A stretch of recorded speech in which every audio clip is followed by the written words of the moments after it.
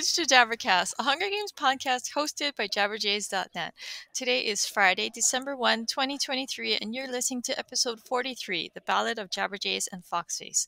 My name is Crystal, calling in from Hawaii, and I'm joined today by Carla in Australia, Hi, everybody. Jared in Georgia, Hey y'all. and Erin in Canada. Hi. All right, so today we are joined by a very special guest on our show, Jackie Emerson, who any Hunger Games fan knows played Foxface from the Hunger Games. Welcome, Jackie. Hi. Thank you guys for having me. I'm so excited.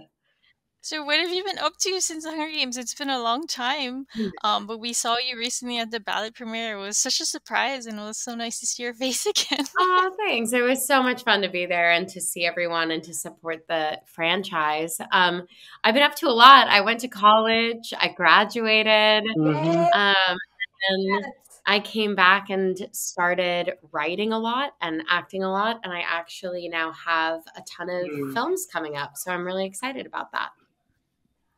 Yeah, I saw you were promoting some on your Instagram Yeah. recently. So Couldn't promote during the strike, so now everyone's promoting like 7 projects at once.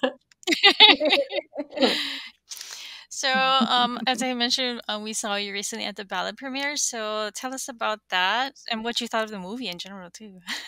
I thought the movie was fantastic. It really felt like a Hunger Games movie, which was so fun. It was so great to come in, as I said before, support the franchise because it's so near and dear to my heart, always having been such a huge fan.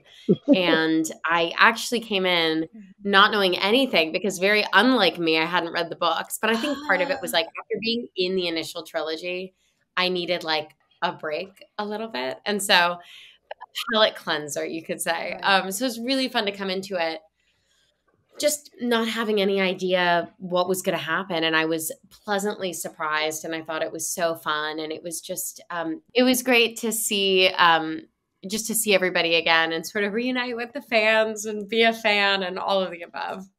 So, premiere-wise, how did it feel in comparison to the previous ones, and especially to the first one? Because I know the first one, it was before, we knew that it was going to be ginormous, right? So. Yeah. Well, the first premiere it's hard to compare it because that was the premiere for the movie that I was in. So I was literally on the red carpet for like 2.5 hours. And I don't know if you guys remember, but it was actually a much bigger carpet because it was at LA Live Nokia. Yeah. So it was this huge U and they had this massive fan wall and it was such a rush. I think there's no feeling like that. I think it was that feeling of like, oh, we've all worked on this for so long and we were all so nervous about like whether or not it was going to be good. And then to be at the premiere, there was such an energy around it of, I think everyone kind of felt like, oh, this is, something really special is happening right now. And it was so spectacular to be able to be a part of it. And also to watch the movie for the first time with all the fans in the theater was, such a cool experience. And I commented on this in one of my interviews on this red carpet of, sometimes I go like, is it still relevant? Like, do people still care? It definitely is. Walking on the carpet and we don't have to get into, like politics in the world, but while everything's kind of happening in the world right now. And I felt like, oh, this feels dystopian. Like Correct. there's a bit of this that feels like the Capitol. And I think it's a juxtaposition that we all live with every day. And I think Hunger Games kind of exemplifies it so beautifully. Yeah. I agree. Absolutely. So, like you said, it's been 10 years. Do people still recognize you on the street when you're out and about? You know what? Yeah, they do.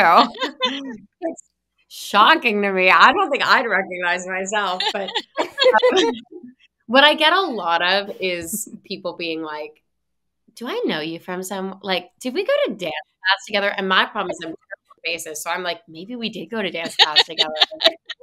I don't know, I get really nervous about it, but yeah, it's funny. It's always sweet when people do because it's like, oh, great. I'm a fan too. It's fun that it impacted so many people for so long. And I'm like, oh, I feel like kindred spirit. I'm like, we've all been on this journey together, Yeah.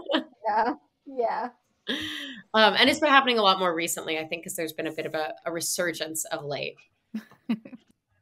Since you filmed in an outdoor arena and seen on screen how terrifying a much smaller enclosed arena is in Ballad, do you think Foxface could have still made it to the top 4 in the 10th arena? Ooh, that's a really good question. She was so smart. I think she would have figured out I think she would have looked at the wreckage and probably like found that trap door, like before the Rachel Zegler character did, and hidden out somewhere like that. I just think she's so smart. I don't know if she would have made it to top 4 because there weren't as many places to kind of like hide and be sneaky smart. But, and also she wouldn't have had as many tools at her ability. Like they weren't really sending gifts and things like that. But I do think she would have figured out a couple of things that maybe none of us thought of. So you mentioned the rubble. How badly did the explosion scare you? It made me jump so much both times. Oh, I know. It was so unexpected. I was like, what is happening? But it was still really good. It was a great moment. So, other than the arena for the first movie, which arena sequences, or like in the case of the Mockingjay movies, like arena-like scenes, would you have liked to be a part of or filmed in? Oh, God, I think in this arena, or Any could it arena, be any of the yeah. other Any ones? arena. Which one? I think it would have been, I'm so jealous that everyone got to film in Hawaii for Catching Fire. I'm like, are you freaking kidding me? Like, not that I didn't love Asheville, but I was like, also then they filmed in like Berlin for the final Mockingjay, and I'm like, oh, I was like in North Carolina, Yeah. way less exotic. Yeah, it's actually because I live where they filmed Catching Yeah. Fire, and Carla at the time was going to school in Berlin where they were filming Mockingjay. Oh my God. Wait, where in Berlin did you go to school? I actually lived in Berlin for like 4 years. Oh, really? Oh my Yeah. God, that's so cool. Yeah, no, I went to Free University. Actually, it was a joint Wow. program for universities. So yeah. No way. My university had a program right near the Free University. And Yeah. so I was there all the time. And then I lived in Charlottenburg and Dahlem. And then I go back all the time because you were in the middle. I was literally there. Yeah. But That's it's so cool. my absolute favorite. I love Berlin and I miss it so much. My favorite city in the world. It's amazing. Yeah. My dream is to film there. I'm like, it's gonna happen one day. It was funny though because whenever I watch the movies now, it's like I watch the scenes and it's like, oh, that's the subway. Yeah, I know exactly. I know. I felt the same way. I was like, yeah. I know what this is. That's Kudam. Like, yep. Yes, I wanted to say a lead-up comment to my question that kind of led me to thinking this question. But really, I was saying before you got on, one of my favorite moments in the Hunger Games was when you and Katniss run into each other in the arena, and you have that moment of just looking at each other, and literally it was just the look that passed between you two. But that was like, oh my God, it just felt, it was the most. I felt the humanity of it, and like I could feel myself in that, and it was so powerful. And so, and they seem very like kindred spirit characters. So my question is, have you ever imagined where the character arc of Foxface would have gone if she had been the winner of the Hunger Games? Oh, that is so interesting. I've never thought about that. Well, first off, can I say that that's my absolute favorite scene as well? It was also really, really fun to shoot because of how subtle it had to be. I remember the director literally being like, these are all the thoughts that are going to go through your brain, and you're going to do it in 30 seconds, and you're not going to show any of it on your face because the camera's in so tight. Wow. He was like, literally, I just need you to think it. Yeah. And it was like, first you're like terrified, then you're like, maybe we could be friends. Then she like goes for her knife again, and then you freak out, and then you're like, are you going to be my friend? And then you're going to leave. And I was like, okay. And so my favorite thing afterwards was I saw somebody did like a social media, I don't know, like a TikTok or Twitter or something, where they did like, it was like on my face, and they like hashtagged through all those emotions. Oh my God. And I was so excited because I was like, you wow, nailed it. like, as an actor, that's such an amazing thing when you're like, oh, I worked so hard on that. And the fact that like somebody actually like resonated with that enough to do that was just really cool. Yeah. So anyway, that was my little story of that moment. But yeah, so I really don't know. I think, I mean, I'm a big proponent of, and I think we're going to get to this, but like the suicide theory, which also like, and I also do, somebody online said this in response to actually the Variety thing that went kind of viral. And I actually was like, yeah, I resonate with that a lot, which is that like book Foxface, maybe not, but movie Foxface, yes.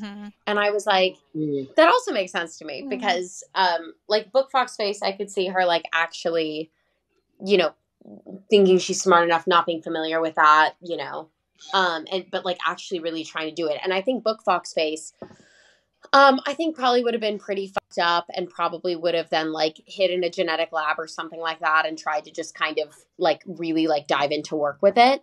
I could also see her going in a totally different direction and trying to be just like the best mentor ever because she'd be so smart about like how to like school her clients. But movie Foxface, I think, just couldn't like didn't want to kill anybody and like knew that it was going to come to that. And so I think that it's hard to then foresee like what would after look like because that's like a fundamental thing that would have happened. I love it. Great answer. So her name was Finch, right? Her character. Yeah. So, okay.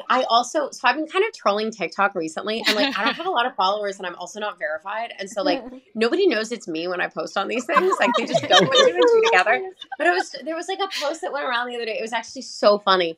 And my friend sent it to me and it's so many views. And it was like imagine like reaction or POV of like your mother, sister, daughter watching, their beloved daughter from District 5 get called Foxface all over national television, like as she rises to the death. And it was so funny. And then there was a whole argument in the comments of people being like, her name is Marissa. And then someone was like, no, it's Finch. And then someone was like, da, da, da. And like the fact of the matter is that someone was like, no, the first script said Marissa. And I'm like, the script didn't say fucking shit. You heard it from me. You heard it from my mouth. The script did not have a name for the character, at least the draft I saw. And I came up with the name privately just because I was like, this feels like her name. Yeah. And I can't remember her last name that I came up with, but it was definitely Finch something.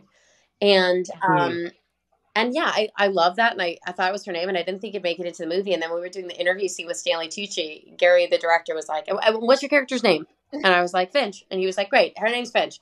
And then at the very, very end of the interview, Stanley Tucci goes like, Finch, like that, and then like the sound kind of cuts out. Yeah. And so all these fans online, people were trying to figure it out, and everyone was like, "I think it's Finch," and some people were like, "No, it's this. No, it's that." Da, da, da. And then now I'm fine. And I didn't say it for a long time because I was like, "That wasn't Suzanne's. That was like mine that I came up with." That's so amazing. Like, so you I didn't want to like her. claim it, but now I'm like, I can talk about it. And then I got so nervous. All these people were like Marissa, and then I commented on the post on TikTok, and I was like, "You guys, her name is Finch. I named her." And then nobody commented. And I was like, nobody responded or liked it. I was like, I just don't know. I don't know what you mean. Missed the opportunity. That's good. I know. I was like, it's that's my little stealth TikTok, everybody. Right. I thought that's a good homework assignment for everyone listening is to go find you on TikTok, like, comment, verify things. I really don't even post that much. I just recently have been seeing more and more stuff because there's been so much stuff my friends are sending me that's like Foxface comments. I'm like, I'm gonna go post on this, and then I'm like, nobody sees it. That's hilarious. That's so funny.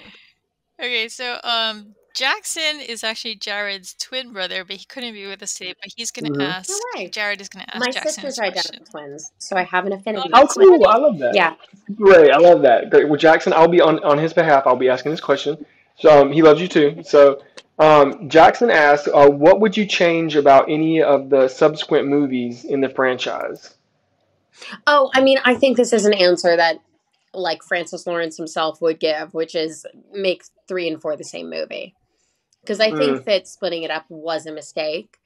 Ironically, I think you could have afforded to split up Ballad of Songbirds and Snakes, but I'm also like, whatever. But I do think that you could have done the final one as one movie. And it felt like it was kind of like, I know that they creatively did it. It did feel like it was kind of following a trend. And I think the third movie just felt kind of slow.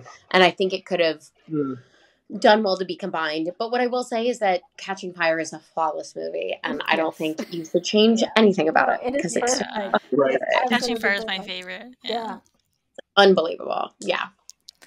I mean, for me, I feel like I liked the split, but for Ballad, I felt like I don't know that the District 12 stuff would have been enough substance for its own movie. Yeah, I think you're probably right. And the more I thought about it after, I kind of thought it in the movie because I was like, oh, there's like interesting pacing here. But then the more I thought about it afterwards, the more I like loved it because I was like, that was so different than any standard. Most studio big picks, it's like, it's so standard. It's so like, this is what it is. Da, da, da, da, da. Like, the arc of it, whatever. And I loved that it was different. And I loved that, like, once it hit the end, which was unexpected for me, like, I didn't know how it was going to end. I didn't know what was going to happen. I was like, oh, I get it. I get why you needed that. Like, that makes total sense to me. So one thing that was really cool was that they put parts for the movie, and those were identical to the parts of the book. So I really like that little touch. Oh, that's great. That's really, I love that they did that. I think they've always been, Francis, the director, I love. I think he's always been so good with the fans as well, and like really honored the source material. I think Hunger Games was in such good hands. Yeah, absolutely. Mm-hmm. Okay, so we had talked a little bit about the Foxface suicide theory, but I want to get a little bit more into it because you talked about how you go and you read things about Foxface on TikTok, but I've seen like a really long argument / conversation on Reddit about this. Oh yeah, it's on Reddit too. People get so passionate about it. They're very adamant. But I love it. It's like that's all you want is like a performer and as an artist. And like, I know that I can't take credit for like creating the character at all, but it's like the honor of getting to play a character who impacted people so intensely is just really cool. Like that's a really special experience. That's kind of the thing that you can only dream about, Yeah. So I liked what you said about how like you think that it was different for book Foxface and different for movie Foxface, because when I first when I first saw your interview with Variety, I was like, no, she wouldn't commit suicide. I said, why did she say that? But like Carla was telling me, well, like there's the berry scene where she's like training and things like that. And I was like, I guess. Well, and I told you too, it's like I talked about it with the director early on because the suicide theory was present before the filming even started. And the director was like, absolutely not. And I was like, cool, that makes sense to me. Like, she doesn't know the plant, but she's really smart, but then she almost is too smart for her own good. And like, I really liked that theory. And then because that was all green screen. And then they made it like plant identification. Or like, and I was like, you literally put that in the training sequence. And then when she got in the movie, I was like, she fucking committed suicide. Like, but I also think that it's a much more, I think it's such a nuanced conversation about like, because candidly, I'm not to like throw this around lightly, but like, I would really struggle in a situation like that. Yeah. And I would probably, if I was like, if there's like a nice, easy way for me to take myself out of this without having to do whatever, and it would be an act of rebellion, I would totally do that. And so I love that like the conversation even exists, because I think that like, and I also want to say that like my interview with Variety is also not the be all end all. It's just like the way that I feel about it. But I think the beauty of all of this stuff is like art exists outside of all of us. And so everybody can interpret their different things from it. There is no right answer. Yeah. And I think it is a beautiful interpretation. And it's an interpretation that my eyes were really open to kind of after filming. And it was something I thought about actively during filming. I was always like, would I have done this? Would I not, but it's been really fun to see that argument kind of take on a life of its own, and that interpretation, And I mean, it could, like Ballad has a really open ending. It's really ambiguous. Yeah. And it could be the same thing for her, right? I mean, she could have just been tired. She could have just made a mistake, something easy like that. So yeah, it's just. But I like that in the movie that it feels more like that's what it is, because I do think that is a very nuanced take on what these kids have to go through. And I think it makes it even more devastating. Yeah. Yeah. Okay, so now that all this time has passed, what is your most memorable experience from filming The Hunger Games? Was it the heat, or how long did you have to film in the forest and stuff like that? We were there for like 3 months. Oh God. Yeah. Wow. Well, we were in the forest for 2 months, and then we were in Charlotte for a month.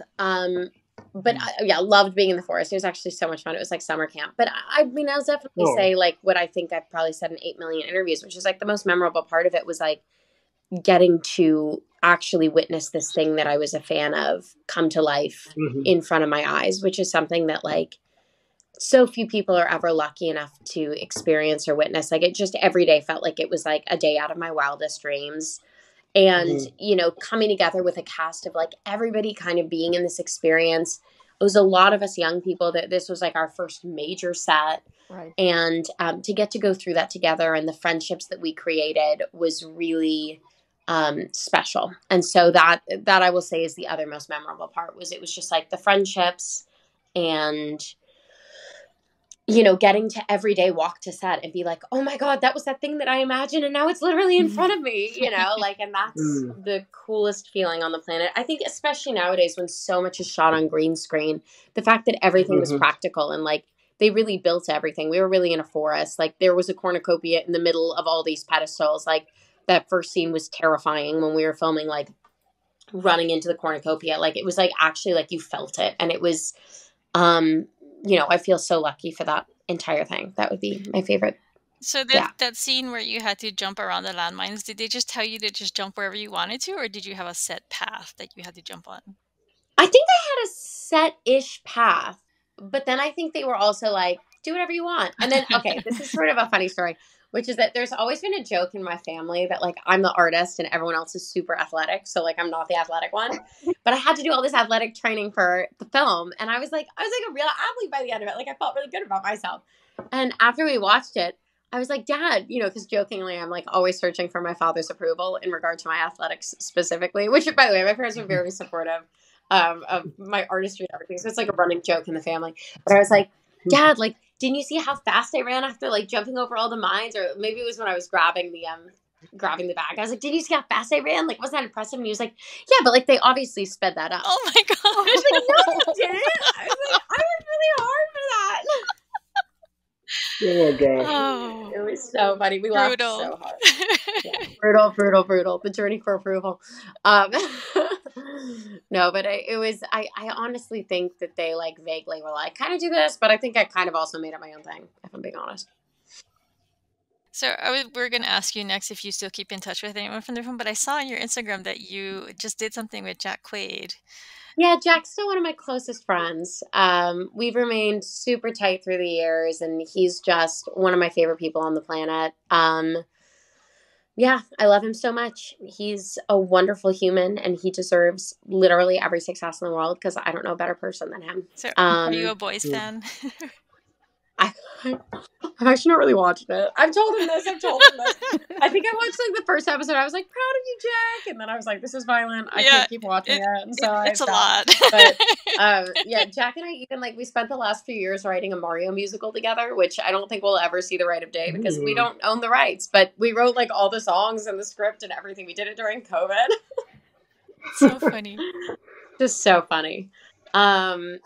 But yeah, he and I have remained close, and I'm still really friendly with everybody else. Whenever I run into them or cross paths, it's like we have this shared history that's really, really special, you know. Taking Ballad into consideration, which movie is your favorite? Which book? Yeah, so which book and which movie? Well, I'm so biased for movie because like I could write a dissertation on the first film and why I think it was so brilliant and so brilliantly shot. And like this is like not even me being a part of it, but it launched a movement. It was totally different than anything we'd seen. It launched this like I don't know. I think it was like it launched the dystopian like genre for YA. It was dark. It was risky. Gary shot it brilliantly. He shot it like an independent film. Like everyone made fun of the shaky cam, but like Gary always on set was like, we're shooting this like an indie because if we shoot it glossy like Harry Potter or Twilight, which is what everyone was comparing it to, like you can't have kids killing kids like that. Like you just can't. And I think that like the one thing I will say, and this is a sadness that I have, is like if you do look at like Ballad, is I do think we have gotten a little desensitized in the 10 years since Hunger Games did come out. Of like now we're actually kind of used to seeing that, and we see that often on the big screen in like a glossy way, and we're kind of okay with it now in a weird way. I mean, we're not, but we are. And I think that Gary did such a beautiful job of really putting you in it. And it's like when you rewatch that movie, you go, there's not a lot of dialogue. It's like it's really well told through the action and through the acting. I mean, his casting was just incredible. Jen was perfect. And like, it is, you know, in my opinion, it was such a risky movie. And I think I really commend Lionsgate for taking the risk and for doing it in the way they did and honoring Gary's vision. But it really was, it's like, you look at it, it's like the costumes were all handmade. Like you can tell, you know, it was like there were 4 costumers that were working their asses off to costume 350 extras one day. And like, they like, everything was so like we were on such a tight budget because it was only made for like 60 million or something, which for these movies is kind of, you know, small. Yeah.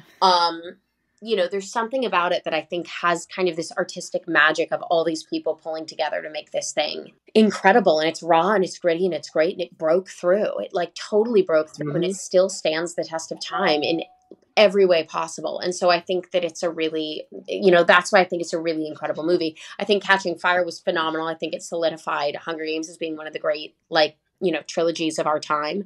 And I think Francis did an incredible job, like, helming that part of the series. So Catching Fire is probably, up there with my favorites. But I will always be, Catching Fire is my favorite book, but I think Hunger Games is my favorite movie. But I loved the most recent one. I keep thinking about it, which is like one of those things to me that shows that it's a really good movie. It's like, after I finished it, I was like, I really haven't been able to stop thinking about it. I loved the ending. I loved how they played it. I thought the acting was fantastic. I thought it was so well shot. So I was really excited about it, because of course you're always so scared. I was like, what if it sucks? Yeah, I was like, what if exactly. it's too glossy? What if it's lost its darkness? And like, it really didn't. And that was so exciting to see. So do you have any plans to read the book?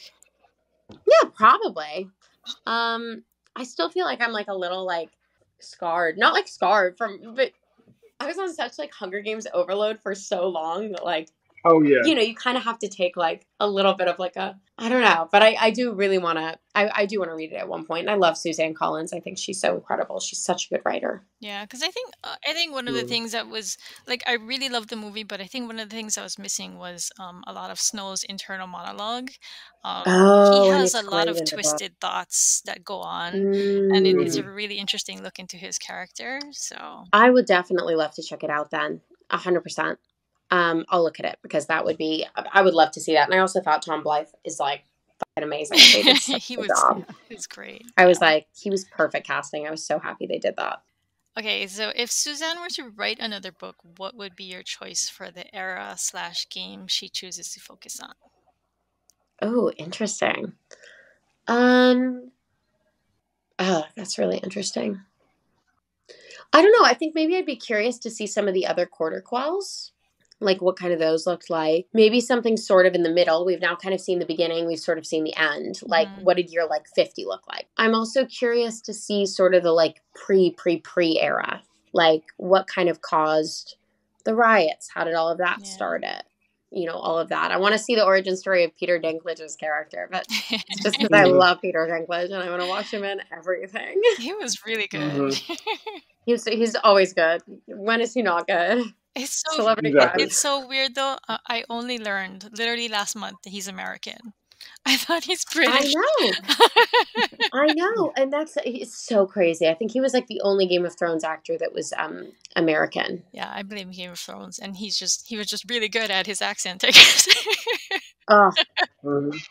He's so good. One thing I struggle with when watching Catching Fire, because it was a very different cinematic feel, and I love the shaky cam. I really liked how it, like you said, it felt like an indie film. It's raw. And so when I saw Catching Fire, it took me a second to get into that different, style. Just stylistically, it was jarring, but it was a masterpiece. But it was definitely its own type of masterpiece. So I did miss that kind of feel that came with the Hunger Games, and so that's my only, I don't want to say critique, because it would be comparing two very different styles, but I do miss that part. Yeah, totally, 100%. I agree with you. I think it just was one of the things that made it like elevated. Some of the cast and producers have recently been asked about the possibility of more Hunger Games movies. Would you like to see more Hunger Games movies made? Yeah, I mean, if they're good, I think that like they shouldn't make one if they don't have a real, like, I would be really sad if they made one for the sake of like being cash cow and like just wanting to make one. But I think that like, and that was my fear with Ballad of Songbirds. I was like, I hope it's good, but then I was really, it felt very necessary, and I really liked it, and I felt like it really fit into the, into the whole sequence. So I only if there is a reason to, is what I would say. So Jackie, what is next for you? What are your projects that you're working on? Any plans? You said earlier that you're writing, which is really interesting to me because I'm a writer too. So are you writing like stuff to film? Yeah, like so maybe movies? I have 3 films coming out. I have one called The Art Thief, which is about this very famous heist in history where a Rembrandt and a Vermeer and a ton of other priceless paintings were stolen from the Isabella Stewart Gardner Museum in Boston. It's a very famous heist in American history. And this is kind of a fictional retelling where, because nobody knows who did it, where it was kind of this like Bonnie and Clyde. And I'm the Bonnie in it. Oh, so that was cool. so fun. I got to live in Provincetown for like 2 months. I got to learn how to paint. It was amazing. So that's coming out soon. Look for that. And then actually coming out on Apple in like 2 weeks is a comedy film that I'm starring in called Wine Club, and it's a cult comedy, and it's about a wine cult in Napa Valley. And and it's that sounds so amazing. funny. There's a ton of wonderful comedians in it, and I'm really stoked about it. So that's coming out soon. And then I did a movie with Jenna Ortega and Paramount called Winter, Spring, Summer, Fall, and that should be coming out. And with Percy Hines White from Wednesday, and that should be coming out in the spring. And then I'm about to do a movie about Kent State that I'm really stoked about. wow. And then there's a couple other films on the docket. So there's a lot of acting stuff coming up and coming out. And I just was in Starfield, which was a huge video game. I played one of the main companion characters. I love that. So that was super fun. And then in terms of writing, I'm writing actually a lot of screenplays. And so I'm working right now on, I'd say probably the most exciting one is I'm doing a Christmas rom-com for the people that do all the Christmas rom-coms for like I love Netflix that. and everything like that. And I think I'm also going to get to act in it. So I'm stoked about that. That's so cool. And then I'm starring in a movie musical that I wrote. And I'm composing all the music for, and I'll be singing and acting and dancing in it. And the choreographer's amazing, and the director's incredible, and the producer's incredible. And we're just kind of ramping up stuff for that right now, but we're hoping to film end of next year. So that's a really exciting project because I've been working on it for so long. And it's also just like everything that I can do in a thing, you know. And then I have a ton of other writing going on, but of different scripts and things like that. But those are kind of the ones that I'm the most excited about and that I'm acting in and stuff coming out. So hopefully in the next couple of years, you guys are going to be seeing a lot more of my work, which is a fun prospect. I've been working very hard for a long time to kind of get all this stuff going, and it's fun to sort of see it kind of take off or like move, you know. That sounds amazing. Like you have a full slate, Yeah. basically. Yeah, I do. Well, because I went to college and kind of like right after Hunger Games, like literally right after. And so like my reps kind of all dropped me, and I had to sort of start over. And so it's been really nice to be like coming back and being like, I'm back and I got stuff going. That's fantastic. Now Welcome I'm back. working on it on so many different levels as well, where it's like I'm not just the actor, I'm also like controlling it or producing it or, you know, writing it or whatever, which is a much more gratifying place to be. I think Foxface would be proud. Yeah, absolutely. Yeah. All right. So obviously you're on social media. So where can fans most easily interact with you? Probably on Instagram, Jackie_Emerson. I have a TikTok. I'm trying to get better about using it. I'll just occasionally post like random videos there or songs there or things like that. So what is your TikTok username so that people can go and follow you and know who you are when you're talking in their comments and arguing with them about I don't actually know, but let me look it up. This is how little I use it. Okay, TikTok, Jacqueline Emerson.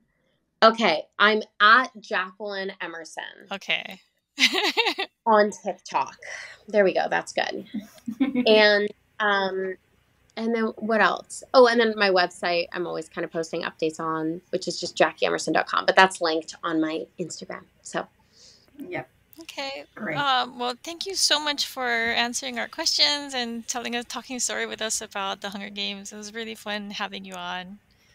Oh, thank you guys for having me. I'm so thrilled I got to be here, and it was so nice to meet you guys, and it's so fun chatting. As I said from the beginning, I've always been a huge fan, and so it's fun to kind of nerd out with fellow.